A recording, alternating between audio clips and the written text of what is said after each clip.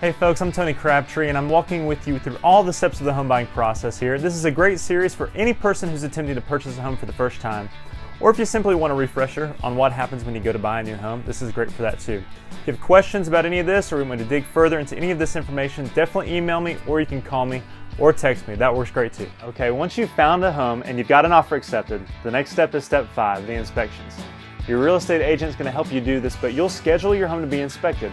And keep in mind, your home is going to be one of the largest financial investments of your life. You definitely want to make sure you're making a wise decision here. And the best way to do that is to get a home inspection. So I encourage most clients to visit during this, but a general home inspector is going to visit the home and do a full top to bottom inspection on pretty much everything in the house. He's going to look at major things like the roof, crawl space, the flooring, insulation, ductwork, electrical panel, and the plumbing. And that's just a few of the major things. I recommend clients go to the home inspection just so that the inspector can actually point out to the client all the important problem areas with the house. Sometimes it just helps to have somebody show you what they think rather than just tell you on paper. And when the inspector is done, they're going to send the agent and client a full report breakdown of the house. You may also want to get other inspections done, such as inspecting for termites, mold, radon, or even a closer look at the HVAC system.